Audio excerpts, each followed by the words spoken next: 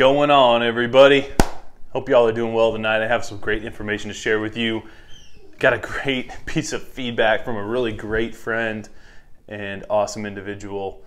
He recommended I use a selfie stick and invest in a selfie stick. And I was like, man, I got stuff to hold my phone. I'm just kind of lazy and try to put these videos out quick because I'm busy working and making sure I'm putting in my time where I need to. But want to share an awesome tip with you tonight about speed reading.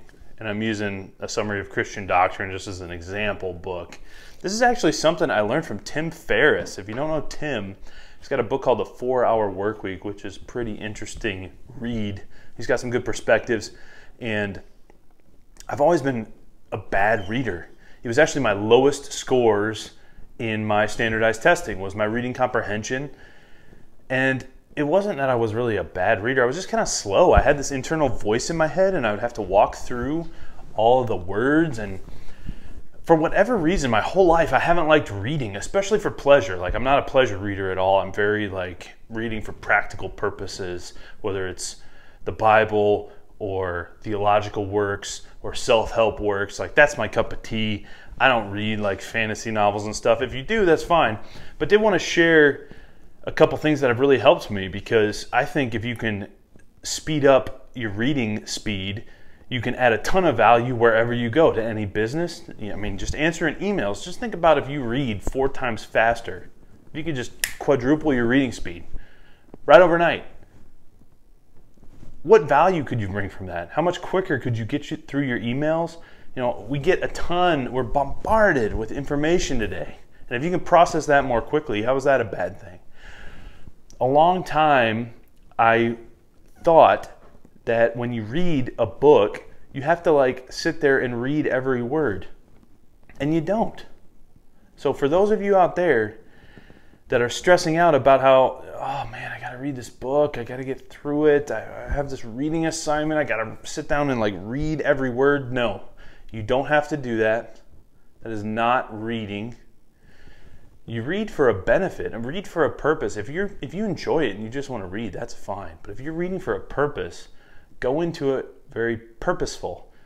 So I'm going to share a couple tips with you that have really helped me. And honestly, like I don't even know what my reading speed was to begin with. I played with some apps and tested it, but I guarantee I've at least like 10 times and 10x'd my reading speed since I started this. So take a book that you're going to read and just flip through it. Literally, like, you don't have to stay on a page for more than a millisecond. Flip through it. See what you can pick up. See if there's major headings that you can pick up. See what sections there are. See where there's bold words, where there's bullets, where there's summaries of chapters, where any of the key information might be. Then take it, look at the table of contents. Have you ever read a table of contents? How many people out there watching this video have read a table of contents? Well, I have. I love the table of contents. It tells you what you're going to be reading. So go to the table of contents, read through the table of contents, understand what you're looking for, understand those chapter titles, those points. What are the main points of what you're about to read? How many chapters are there? Are there subheadings? What is in there? So you go through the table of contents, and then, believe it or not, like if you watch a movie, you kind of enter this mind state where you're just absorbing information.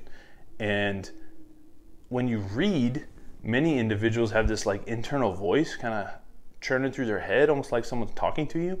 And when you talk, like if you listen to an audiobook, it's going to take you like 8 hours, or I don't know how long the book is, but if someone's just talking word by word, it's going to take forever to get through that. But guess what? You can look at a movie screen and you can process a ton of information visually. And so that's what speed readers do. You see them, it almost looks like they're faking. If you've ever seen a speed reader, they look at text and process it visually. They do not hear some internal voice in your head. So if you have that internal voice in your head, you need to turn it off. Look up speed reading apps. There's a bazillion of them. You can find speed reading apps to help you practice just visualizing words. You can increase the speed of the words popping up so you can just get used to visualizing words. And after you've been through that book a little bit, flip through it one way, and you look through the table of contents, you can even flip the book upside down because visually your mind absorbs that information subconsciously. So flip through it upside down. Just it almost seems silly, I know, but look through it. See what you pick up. You might pick up something. People may look at you like you're crazy. That's okay. What did this take? What's this video right now? 3 minutes, 4 minutes, 5 minutes? It's nothing. All right, so you sat down with the book, blah, blah, blah. Now go through this book, turn off that internal voice, and do not worry about reading every word. Unless you have like some big test on it, or you have to know the information by heart and you have to study it. If it's the Bible, for instance, you can't just like skim the Bible. You got to dig in. There's times to skim through and get the big context, but there's also times to really dig in and understand what individual words and verses and research and pull out your commentaries. Like there's always time for that, right? But if you're just reading to, okay, someone recommended me this book. What do I want to get out of it? You can do that in 30 minutes, an hour. It doesn't have to be some big ordeal. You do not have to read every word. You can flip through a book and get the gist of it pretty quick. So take that stress off yourself.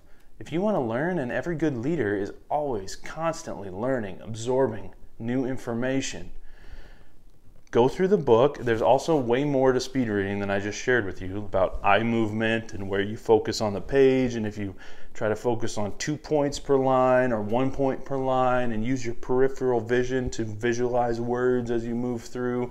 How do you move your eyes more quickly? There's all sorts of apps and things for training that, but I really think if you just approach it with a different approach, don't focus on reading every word, focus on reading with a purpose, go in intentionally, knowing what you want to get out of it, go through the table of contents, flip through the book and understand where all the points are. You can even go through, if chapters have summaries, I know some really great books that have summaries at the end of every chapter, just go read those. Just go read those.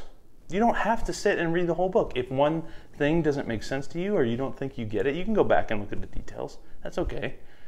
But I wanted to share that with you. It's added a ton of value to me. You're able to get through a lot more of information.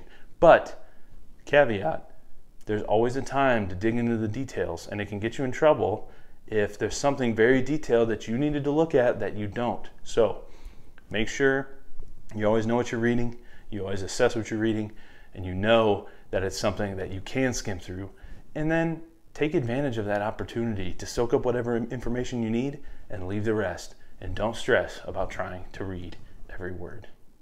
That's my advice for the night. Hope that helps you leaders out there. Go lead everything.